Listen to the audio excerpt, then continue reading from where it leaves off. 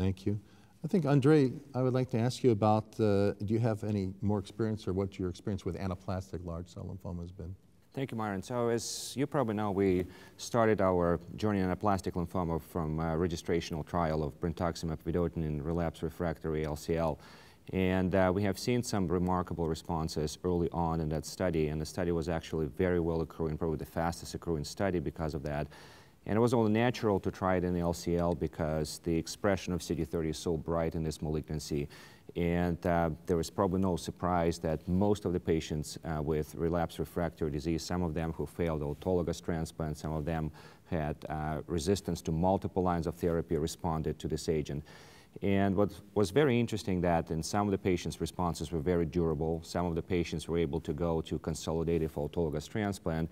And early on, we have seen a plateauing effect on progression-free survival, overall survival curves, and the recently updated results of that study continue to show plateau in some patients. So I think it's something unique that we have in our hands with this agent that we haven't seen with other conventional agents, so we're very excited to see that. And I think this is probably a most active, or the disease where the drug is most active, and we're very excited to have that.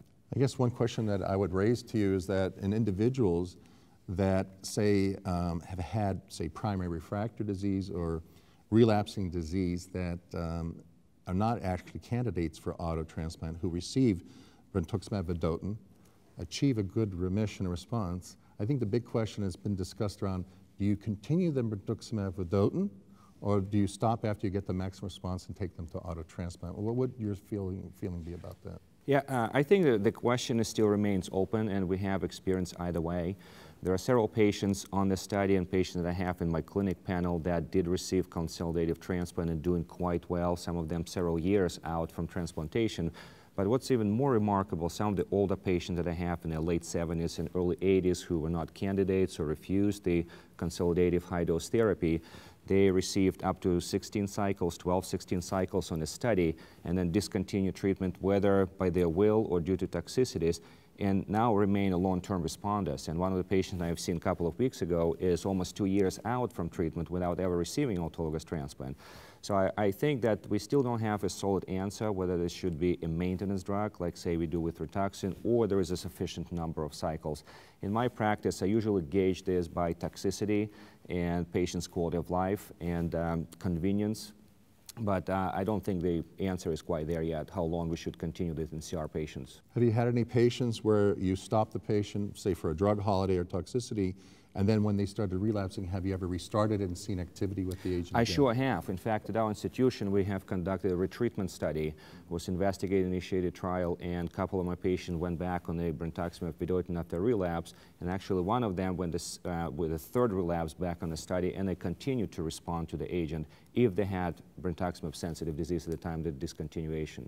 So it's a very unique quality of the agent. It's very interesting. I was wondering, Lauren, if you could comment on patients receiving this agent in cutaneous T-cell lymphoma. Well, it's also a very active agent there. So there's phase 2 trials, 2 of them, one from Stanford, one from MD Anderson, that shows very good activity, particularly in transformed mycosis fungoides, which is a very difficult patient group to treat. And that's led to a phase 3 trial that's ongoing with Vedotin versus investigator's choice. But I think one thing that comes out of that data is that there was a specific look at the IHC staining of the skin biopsies. And even though they're very heterogeneous, you can see that there doesn't appear to be much correlation between IHC staining and response. So it opens up the question whether IHC staining is appropriately sensitive or is the appropriate test to know who the patients are that will benefit from treatment. Any unique toxicities for the cutaneous T-cell lymphoma patients? Well, some of my colleagues have noticed more neurotoxicity. Mm-hmm. And really, the phase 3 trial will make that much more clear.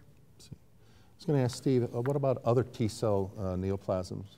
Yeah, so in the same trial that Anas mentioned, there was a broad phase 2 trial looking at other lymphomas with any CD30 expression, and the criteria for that for entry was your pathologist had to see at least 1% CD30. So you had to have some CD30. In the T-cell subset, we did see responses in non-ALCL patients, about a 50% response rate in angioimmunoblastic T-cell lymphoma and less in peripheral T-cell lymphoma unspecified. So still reasonably good activity, not the same level that was seen in the anaplastic large cell lymphoma study where it was over 80% of patients responding. Kind of following up on what Lauren said and maybe the problems with IHC is in some of the very low CD30 expressors, no correlation with response. And a couple of those patients on central review, they couldn't really see CD30 expression, suggesting that the IHC hasn't really been a good correlate.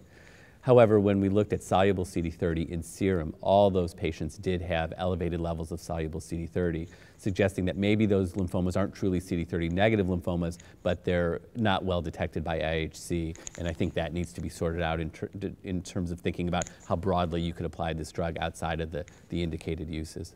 I'm just curious, Steve, with your experience in PTCL, when you have a patient that after initial therapy, that they say progress or they don't have a very good response, where do you implement Brentuximab, in saying excluding a clinical trial, of course?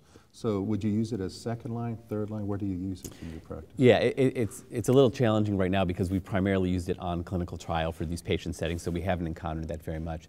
You know, I think in anaplastic large cell lymphoma, it's on label and the responses are an order of magnitude greater than what we see with the other agents. So I think that really would be incorporated as early as seems reasonable in those patients.